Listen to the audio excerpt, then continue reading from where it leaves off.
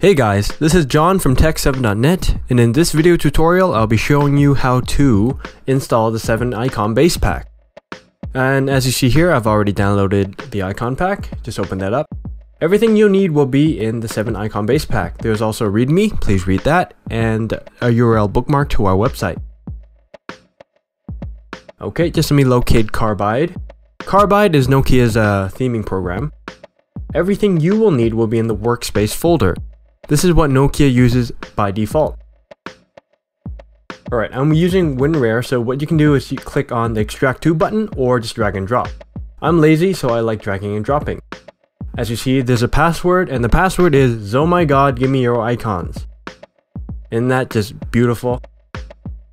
Click OK, it'll extract, and there you go. And now we just gotta close all these guys and open up Carbide.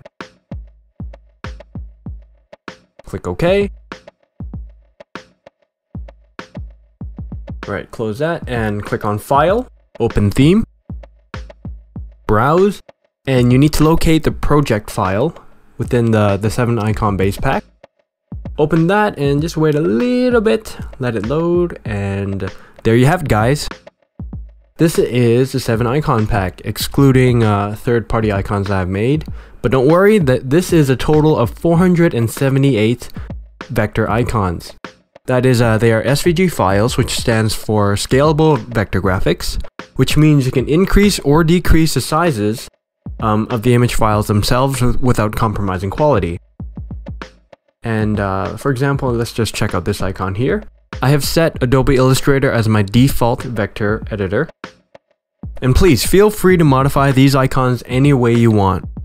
Just make sure you link back to tehkseven.net. I hope you guys enjoyed this tutorial and the icon pack.